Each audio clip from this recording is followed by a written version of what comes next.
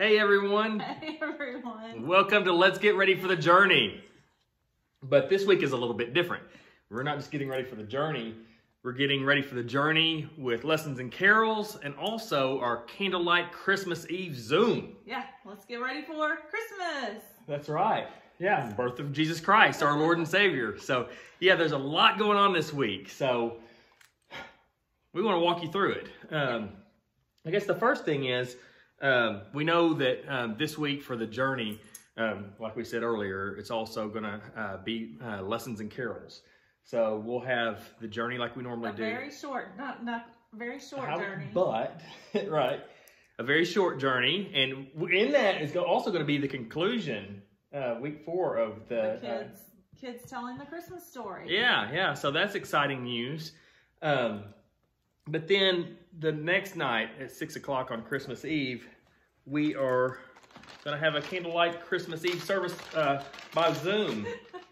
And we've got these bags for you, and you can pick them up at church. Building A drive-through. Yes, each day. So Sunday, Monday, Tuesday, and Wednesday from 9 to noon. You can come by and pick this up. And it has your bulletin, your instructions for the Zoom, the lyrics for the songs. We're going to have a sing-along, right? Except this is going to be a muted sing-along. Right. Because of the delay, we can't all really sing together. So we'll be singing, and we just won't hear each other. That's right. We'll hear Sharon's beautiful voice. Yeah. So it's going to be wonderful. So we'll all be muted when we come in. So we can be kind of reverent and, be listening and getting ready to pay attention to all the music and everything. But we will have a time at the end of worship to where we can all get together and talk and everything. But anyway, also in this bag are your candles. And your communion. 2 weeks worth of communion, so you don't have to come back for that January 3rd. Right.